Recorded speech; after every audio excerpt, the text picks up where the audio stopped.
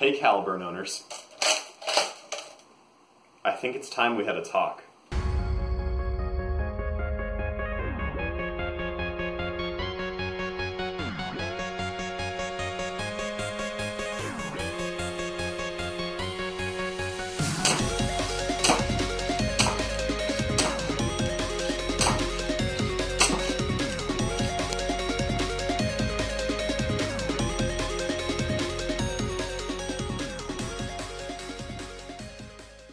The coils of a K14 are 0.105 inches thick. That's pretty crazy. To give you an idea of how big a K14 is, here's a K26 fitting inside of a K14. These springs are crazy strong. Good luck bending one in your hands. You've got no hope whatsoever. So the spring is huge, we knew that. Why they need to replace parts. Here are all the replacement parts and stock parts in frame. There's only 3 printed pieces for each.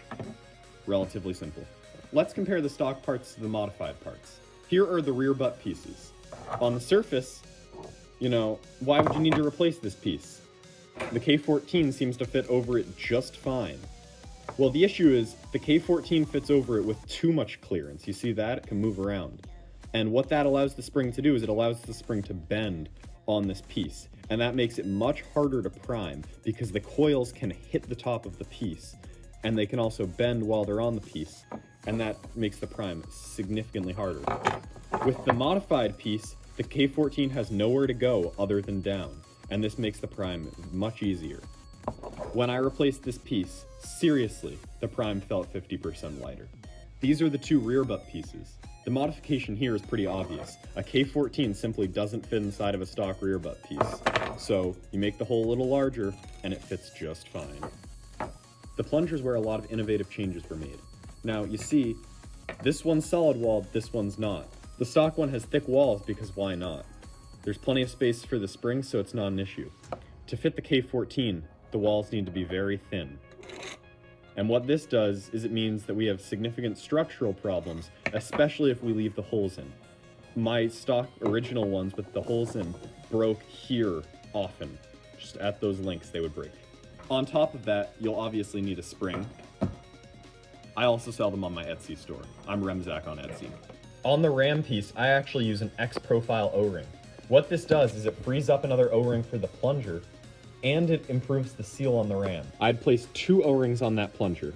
I'd recommend you place 2 of the stock O-rings on your ram piece to improve the seal. Multiple users have demonstrated that this increases the velocity. If you're truly trying to eke out every single little bit of velocity, you should also replace your ram with the aluminum ram, which I suspect leaks less than the stock PLA part, because I suspect that most of my leakage occurs around the PLA part and then around the O-rings. Now, what's it like to prime a K14 Caliburn? Well, honestly, it's not that bad. Just brace the stock against your shoulder, grab the pump handle, brace your fingers around the pump handle in a way that's comfortable to you, and then pull straight backwards. Then, seat it forward like you always would, and you're good to go. Now, just to prove that the kit is solid, every shot I do will actually be a dry fire as a stress test for the kit. So, that's a dry fire. You could probably tell. Now, can you prime it without bracing the shoulder? Yeah, you can. Just make sure that you don't snap your handle off. So brace here, pull, and you can do it without bracing there. Other than that, it's really not that bad. It's a pretty easy kit to install, it's pretty cheap off my Etsy store, and it's easy to print as well. None of the printed parts should require any support whatsoever. If your printer's okay at bridging, you can print the plunger piece fine, and there are no overhangs whatsoever on either of these parts. So it should be pretty easy. So, common questions. Is it reliable? Well, I haven't broken it yet. I've probably put 1,000 shots through it. Can you dry fire it? Will it break? No, I mean, we've been doing that the whole time. There's another. It seems fine to me. I really wouldn't worry about it. The kit's been very stable for me. So, how hard is it to swap back to a stock spring? Well, the only parts that you really need to replace is the rear butt piece, but you should replace all the rest. It's not that bad. Honestly, you could keep the plunger as well if you wanted to.